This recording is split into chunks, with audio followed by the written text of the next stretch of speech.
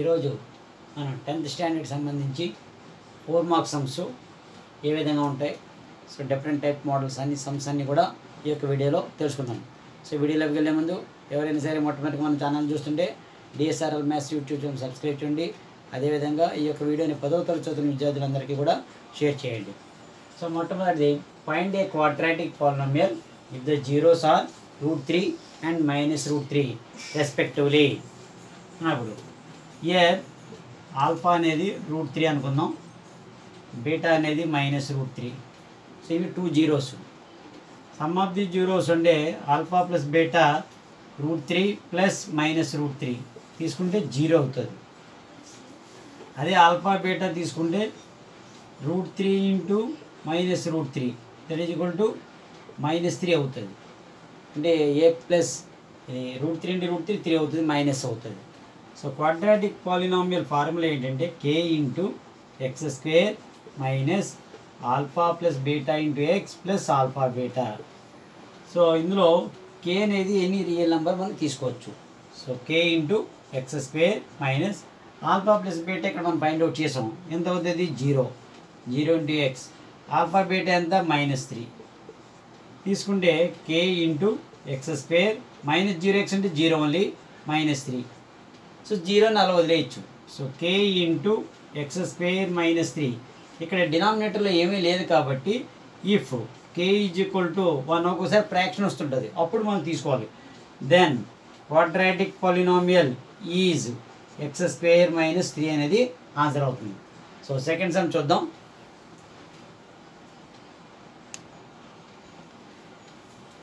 ఇప్పుడు second సమ్లో for what values of k the equations 3x + 4y + 2 0 and 9x + 12y + k 0 represent coincident lines.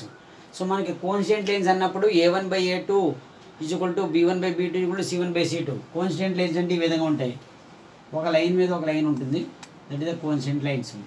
So మనకి ఇక్కడ equation మనం తీసుకుంటే 3x + 4y + 2 0, 9x + 12y + k 0.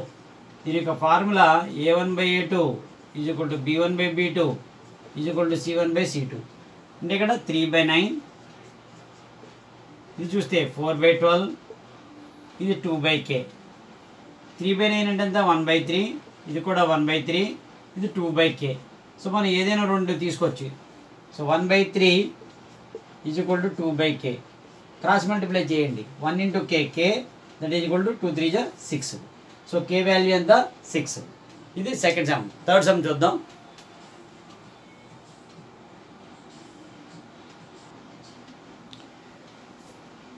Third sum చూస్తే if a = 6,1, b 8,2, c 9,4 and d p,3 are the vertices of a పారలెలోగ్రామ్, find p.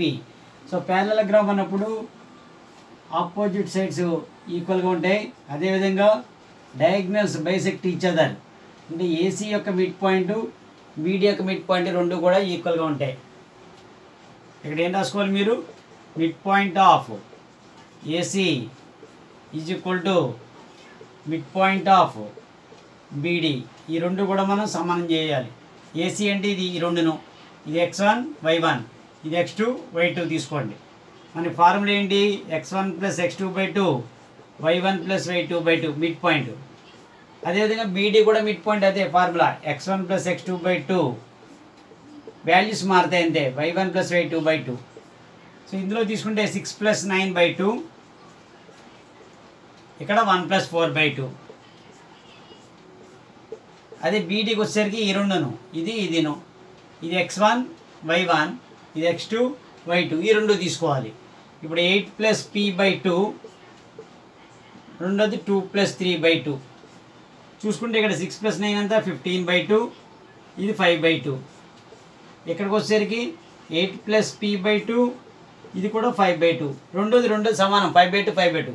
మొదటిది సమానం చేయండి, ఇక్కడ 15/2 అంటే ఫస్ట్ తిను, 15/2 = 8 + p/2. ఇక్కడ రెండు కూడా సేమ్ డినామినేటర్ ఉన్నాయి కాబట్టి 2 2 క్యాన్సిల్. సో 15 = 8 + p, 15 - 8 ఎంత అవుతుంది p. So p value 7. So మనకు వచ్చే వాల్యూ ఎంత, p వాల్యూ 7. సో ఇప్పుడు next fourth sum.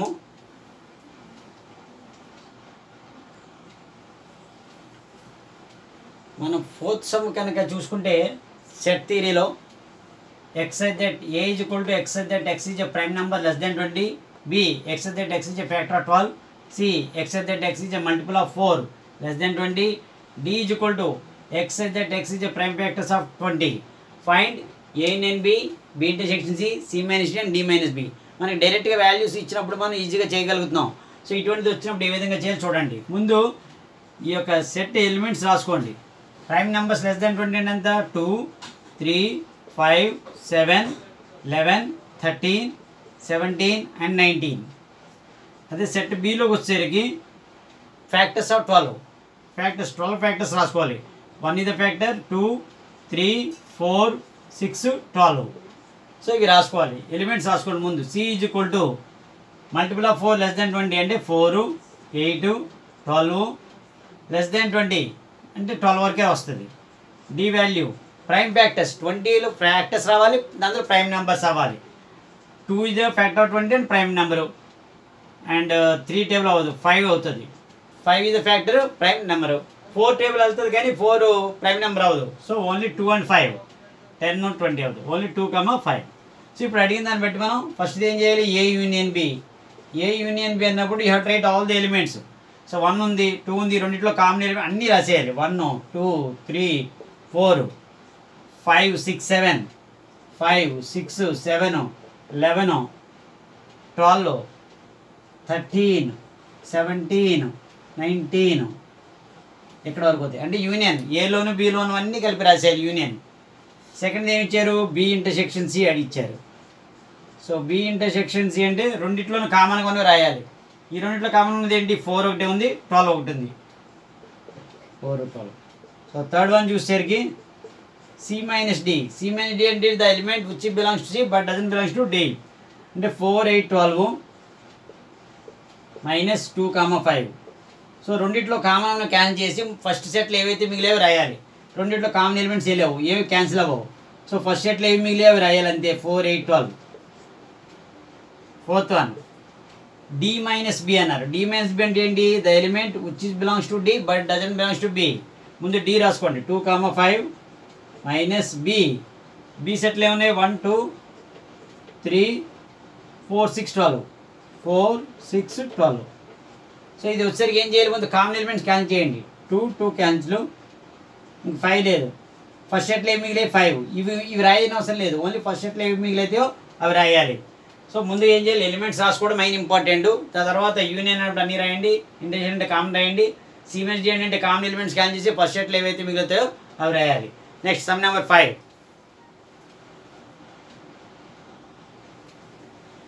Fifth sum చూసేసరికి prove that root over 1 + cos θ / 1 - cos θ వీళ్ళు కొసికెంట్ θ + cot θ. సో ఎప్పుడైతే రూట్ వచ్చిందో దీన్ని రేషనలైజింగ్ టర్మ్లో చేయాలి. అంటే ఏంటి, 1 + cos θ / LHS తీసుకోండి. 1 - cos θ ఇచ్చారు ఇంటూ దీని రేషనలైజింగ్ అంటే డినామినేటర్లో ఏ సింబల్ అయితే ఉందో దానికి ఆపోజిట్ సైన్ తీసుకోండి. 1 + cos θ ఇక్కడ -cos θ ఉంది కాబట్టి 1 + cos θ తోటి బోత్ న్యూమినేటర్ డినామినేటర్ మల్టిప్లై చేయాలి. చేస్తే ఏంటవుతుంది, ఇది a + b రెండు a + bలు ఉన్నాయి కాబట్టి a + b హోల్ స్క్వేర్ అంటే 1 + cos θ హోల్ స్క్వేర్ బై ఇది a - b into a + b అంటే a స్క్వేర్ - b స్క్వేర్ అంటే 1 స్క్వేర్ - cos θ హోల్ స్క్వేర్. చేస్తే ఎంత అవుతుంది, 1 + cos θ హోల్ స్క్వేర్ బై ఇది a - b హోల్ స్క్వేర్ అంటే 1 - cos స్క్వేర్ θ రూట్. ఇది 1 + cos θ whole square by 1 - cos square అంటే ఎంత, sin స్క్వేర్ θ.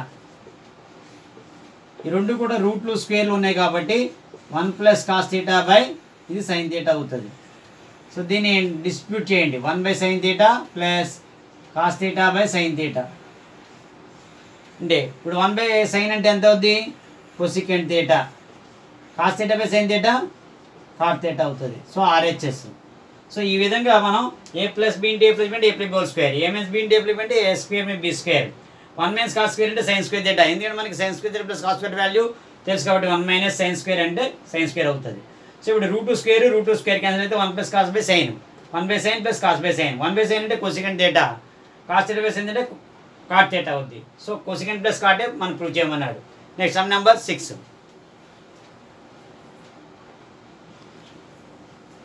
సిక్స్త్ వన్ చూస్తే how many 2 digit numbers are there divisible by 3. 3తో divisible అయ్యేటువంటి 2 డిజిట్ నెంబర్స్ అన్నీ కూడా ఎన్ని ఉన్నాయని అడుగుతున్నాడు.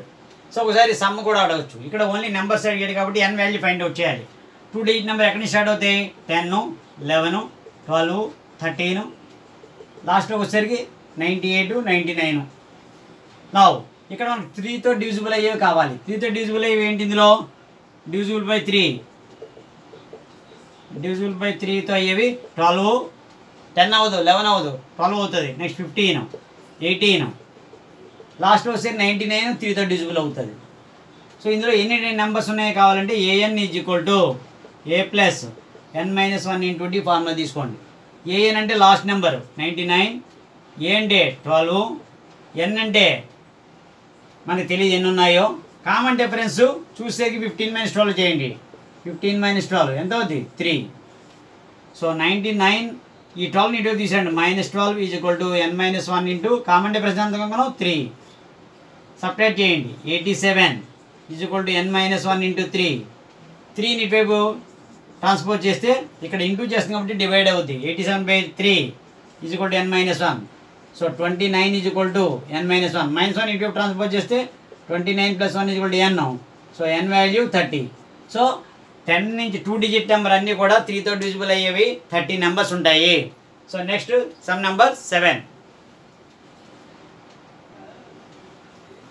ఇది సిమిలర్ ట్రయాంగిల్ సంబంధించి the hypotenuse of A right triangle is 6 meters more than twice of the shortest side.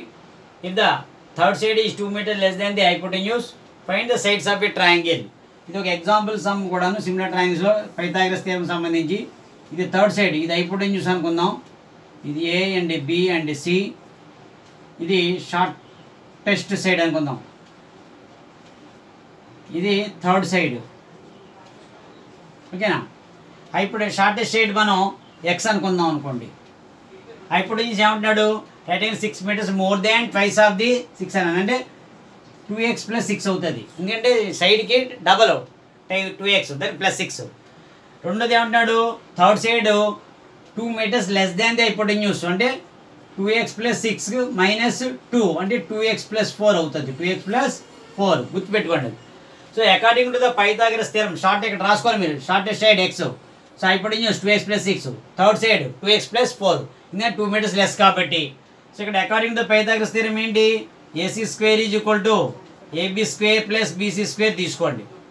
So ఇప్పుడు AC ఎంత అవుద్ది? 2x + 6 whole square. AB అంటే 2x + 4 whole square plus x². So bracket open చేయండి. 2x whole square అంటే ఎంత? A + B whole square formula A² plus 2AB 2 × 2x × 6 plus B² అంటే 6 whole square. ఇక్కడ కూడా A + B హోల్ స్క్వేర్ అంటే 2x whole square plus 2AB 2 × 2x × 4 plus 4 whole square plus x². ఇప్పుడు bracket open చేస్తే 2x whole square ఎంత అవుతుంది? 4x². 2 × 4 4 6 24x. 6² అంటే 36. ఇక్కడ చూసేది 4x². 2 × 4 4 4 16 16x plus 16 plus x² అవుతుంది. ఇక్కడ 4x² 4x² క్యాన్సిల్. ఇంక మిగిలిన ఏంటి? ఇవి. సో ఇవన్నీ కూడా అటువైపు తీసుకెళ్ళిపోండి. 0 is equal to 16x plus 16 plus x². ఇవన్నీ అటువైపు తీసుకెళ్ళిపోయాం. -24x -36. సో ఎంత అవుతుంది? x². 16x - 24 అంటే -8x -20. ఇప్పుడు ఫ్యాక్టరైజేషన్ చేస్తే మనకి 10 2 తీసుకోవచ్చు. 20 ఎలా తీసుకోవచ్చు? 10 2 అంటే -10 + 2 తీసుకున్నాం అనుకోండి -8 అవుతుంది. సరిపోద్ది. ఇప్పుడు x² -10x + 2x -20 తీసుకోండి. సో x కామన్ తీస్తే x - 10 + 2 కామన్ తీస్తే x - 10 is equal to 0. వచ్చినటువంటివి x - 10 is equal to 0. What is x value? x value 10 అవుతుంది. మరొకటి చూసుకుంటే x + 2 is equal to 0. x value -2. నెగిటివ్లో రాదు కాబట్టి ఓన్లీ 10. సో ఇప్పుడు షార్టెస్ట్ సైడ్ ఎంత? 10. దీని ఎంత అవుతుంది? 2 × 20 + 26. ఇది 2 × 10 20 + 24. వచ్చిన మెజర్మెంట్స్ ఏంటి? 10 ఒకటి, 26 ఒకటి, 24 ఒకటి. సో ఇది hypotenuse, that is the shortest side. ఓకేనా? సో 8th సమ్ చూద్దాం.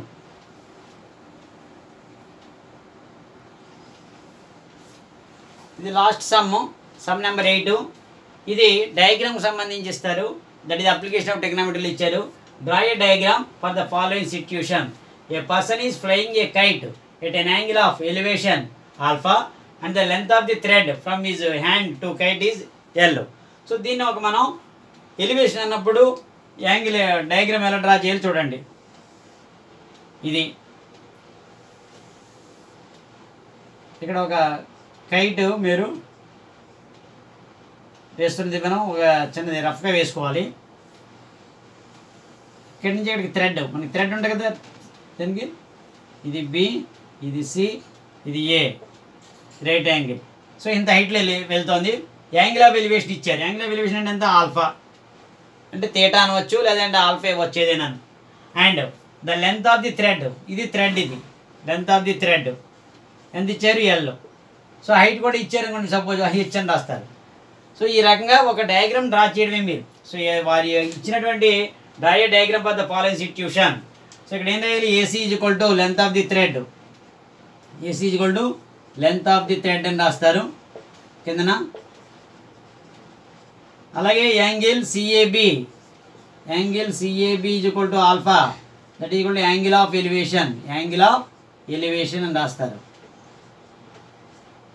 సో ఈ రకంగా మన BC is equal to height, ఎంతో కొంత హైట్, ఎంత హైట్లో వెళ్తుంది అనేది రాస్తారు. ఇచ్చినటువంటి సిట్యుయేషన్ బట్టి ఒక డయాగ్రామ్ డ్రా చేయడం మనం నేర్చుకోవాలి. సో టోటల్గా ఒక 8 సమ్స్ని మీకు ఈరోజు ఎక్స్ప్లెయిన్ చేయడం జరిగింది. ఈ యొక్క వీడియోని ప్రతి ఒక్కరు కూడా లైక్ చేయండి, సో షేర్ చేయండి, 10వ తరగతి విద్యార్థులని కూడా షేర్ చేయండి. నెక్స్ట్ వీడియోలో మరి న్యూ కాన్సెప్ట్తో మళ్ళీ మీ ముందుకు వస్తాను. Thank you very much.